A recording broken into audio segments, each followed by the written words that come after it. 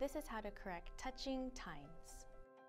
Press the tip of the nib down on a hard surface so that the tips of the nib spread no more than 1 to 2 millimeters apart.